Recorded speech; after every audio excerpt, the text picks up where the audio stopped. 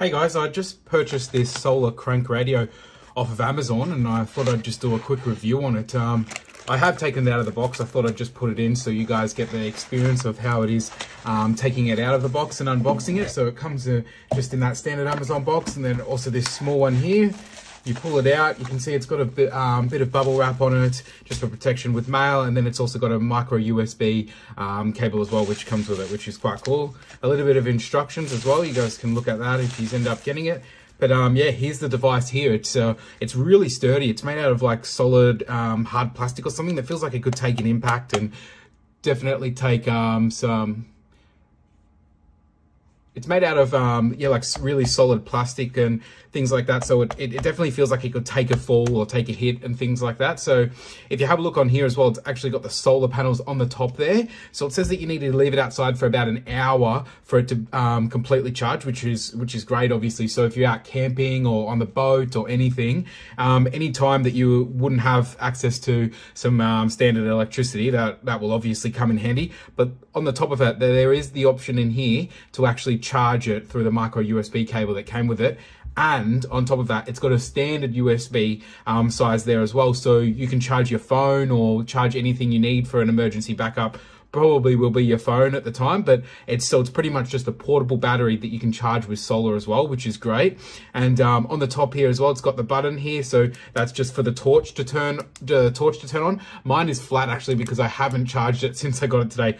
All I did was actually hand crank it, which is what this part here is as well. So it's got the hand crank, which is fairly simple to hand crank too. It makes a little bit of noise, as you can hear.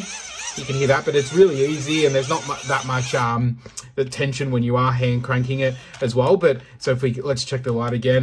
Look at that, you can see the difference already in brightness. It's got 3 brightness settings as well. So like I think one is like a reading mode or something like that as well. But yeah, on the front here, which is why I got it primarily, it's got the weather station, AM and FM. So for the emergency weather stations and things like that. And it's surprisingly a really loud radio. So like, let's turn it on here for a second.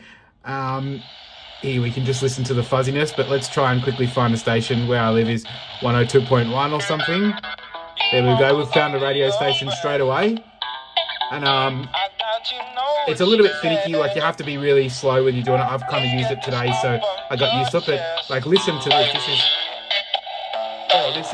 This is loud. I was talking to my wife when I got it, and she was like, "Oh, I'll use that when I'm out in the garden gardening. It's loud enough." So yeah, and then the same with the AM and the FM stations as well. Obviously, to turn it on and off, you just do rotate that volume button. But in hand size comparison, that's the size of my hand. I've got a standard size hand, I guess, and it fits perfectly in there as well. It comes with a little cable to attach it to your bag and things like that as well. But I definitely can see myself using this, and this is going to be coming in handy. I'll probably purchase a few more, to be honest, just to give out to friends and family to have in the back of the car or in the swag or in the boat and things like that. I'm actually really surprised on the quality and the sturdiness of this. So yeah, good luck, guys.